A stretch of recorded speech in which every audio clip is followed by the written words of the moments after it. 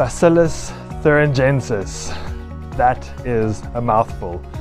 And if you are a caterpillar or a worm, it's probably the last mouthful you'll ever be taking.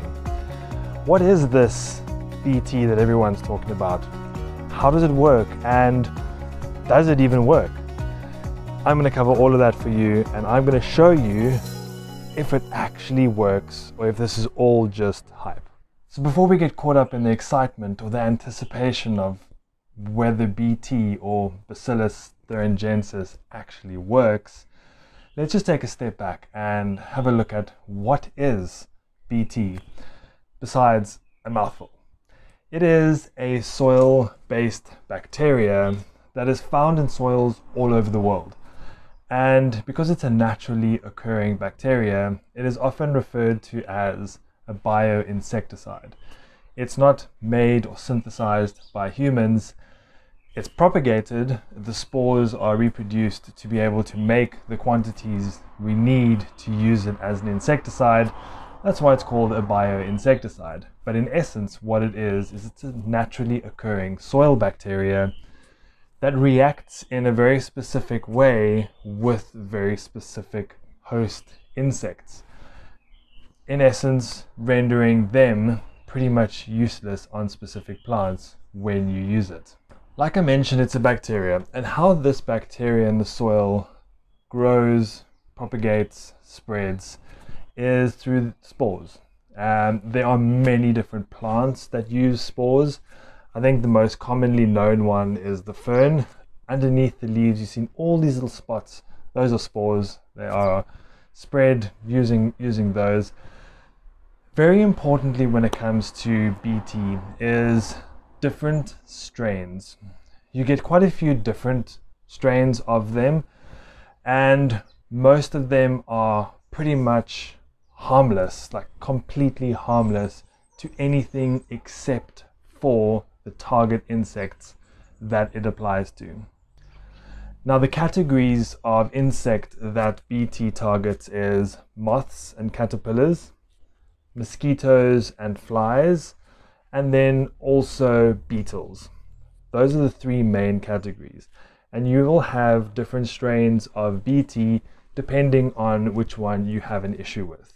For me personally, I am using BT in an attempt to combat caterpillars, specifically the cabbage moth, because if you've tried to grow brassicas in winter, you'll know that it's an absolute nightmare when it comes to the cabbage worm, and trying to prevent those from just decimating your brassicas. So for me, I'm using that strain, and that strain is called Kostaki. Probably not pronouncing it correctly, but it sounds pretty cool. Now you need to be aware that there is a highly dangerous and toxic version of BT for bees. Obviously, we're quite concerned with the health of bees in our gardens and our natural environments because they're the pollinators, and we need to bring more of them into our gardens. So if we need to use something to combat a pest that doesn't have a lot of natural predators or is just really hard to keep at bay, we need to keep those beneficial insects in our garden. And once again, I am probably pronouncing it incorrectly, but the strain of Bacillus thuringiensis or BT that is highly toxic to bees is called isowai. So if you are looking at getting this product, make sure you check the back, have a look at the ingredient. It'll tell you that it has the active ingredient BT or Bacillus thuringiensis in it. It will more than likely tell you what strain it has. If it doesn't tell you what the strain is, it's probably okay, but I personally am not sure I would risk it, because one bad application of a bad product in your garden can really set you back quite substantially. So now we know there's a soil bacteria called Bacillus thuringiensis, which is a unnecessarily complicated name for something as simple as BT, and we know what it is. Now let's look at how does it work, or how is it meant to work. Firstly, for BT to work, it needs to be ingested. what this means for us as gardeners is, if you listen around me, you can hear the multitude of birds singing, is it's not a contact-based insecticide or application, meaning anything that lands on a plant, honeybirds drinking the nectar from plants, bees getting pollen from the flowers, and all of the other insects within your ecosystem that come into contact with BT are not going to be impacted. It needs to be ingested, and what happens is the proteins within the bacteria get transformed into toxins. Those toxins then start breaking down the gut lining in caterpillars or whatever the target insect group is, which then ultimately causes them to stop eating, and we know what happens from there. So once a caterpillar or a larva eats a leaf and it ingests it, you're looking at about 1 to 5 days for the BT to start working and taking its toll on the insect. And what happens is, because of the makeup of insects' gut, it allows that protein to break down in a way that produces toxins.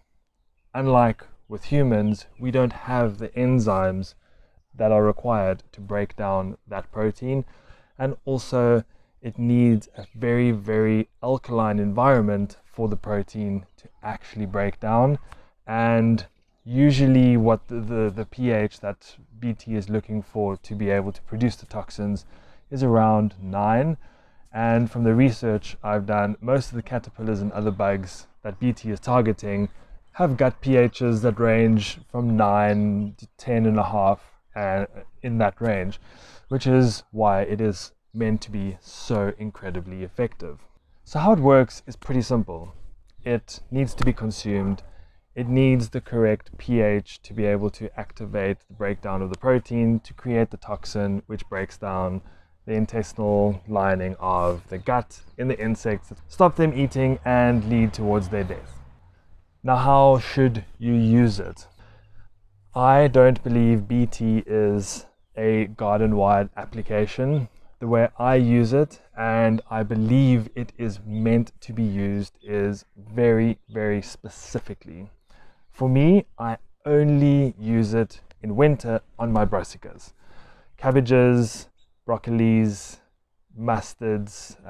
You can use it on your lettuces, but I don't find that they have much of an issue.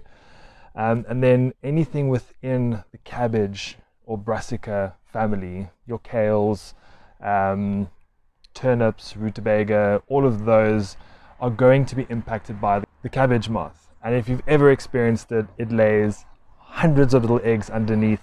They all hatch and they eat their way through the leaves, and all you end up with are stalks, no leaves, which means the plant has no surface area for photosynthesis, which means it uses whatever available energy it has in its roots to produce more foliage, which means no more roots if you are growing root crops. Also, why I believe it is so important to selectively apply BT is birds.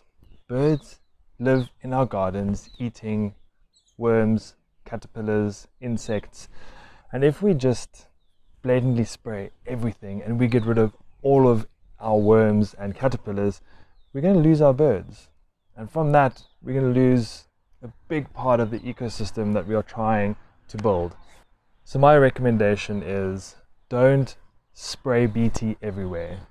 Find the plants that are known to have the insects that you're trying to target. In summer, you can spray it on your tomatoes to combat the tomato hornworm.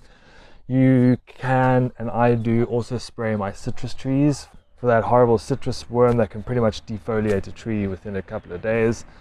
Then there's the corn borer, and there are a few others that you would use it in. But the most important thing is, know your pest, know what you're trying to combat, and make sure that this is the correct product, that there isn't a more natural alternative, and make sure that you only apply it to that specific area and let nature do its thing with the rest of it. Now, while we're talking about how it works, I also just want to quickly mention what it won't do. It won't target slugs and snails. If you have pristine, perfect cabbages as a result of Bt keeping the cabbage moth and cabbage worms away, you're probably still going to have a couple of nibbles from those pesky snails and slugs. That's just how it is. Bt doesn't work for snails and slugs. It also doesn't work for other pesky insects like snout-nosed beetles, shield bugs, anything like that. It is very, very specific to caterpillars and moths. There's a strain for flies and mosquitoes that I mentioned, and butterflies. So don't have expectations that it's going to do anything else, because it won't. So as I make my way over to the ultimate answer of whether Bt or Bacillus Thuringiensis actually works, let's have a quick chat about its toxicity. So when it comes to humans, it has no toxicity. Reason being is our guts are neutral to acidic, specifically the stomach, and like I mentioned, for Bt to work, it needs quite a high alkaline environment. So it doesn't have any effect on humans. In actual fact, it doesn't get much further than the stomach. And if it does, we don't have the enzymes to break down the proteins to release the toxins that make it so effective in other insects. And then when it comes to other mammals, same thing applies as with us.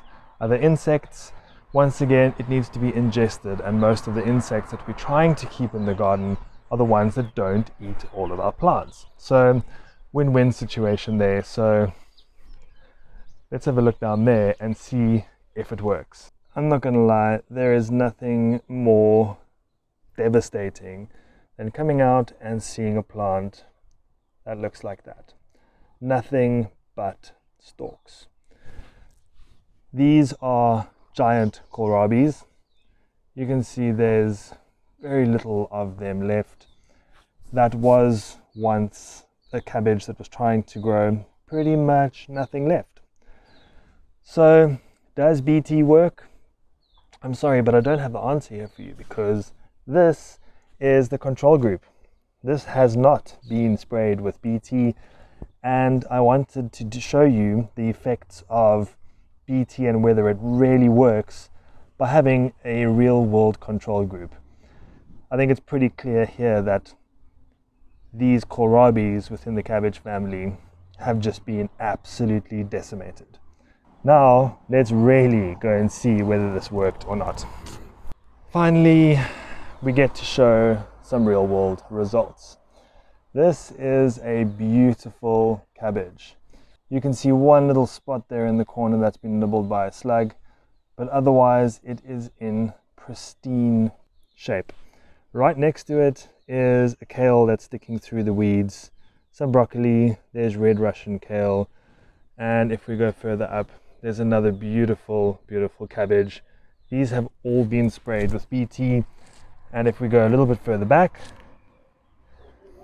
we have a look at our pak choys. Our pak choys are just as beautiful. Nothing has been eaten besides, the odd slug damage here and there, but they are looking gorgeous. They've also been sprayed with Bt. Now, one crop that's very prone to caterpillar damage is tatsoi.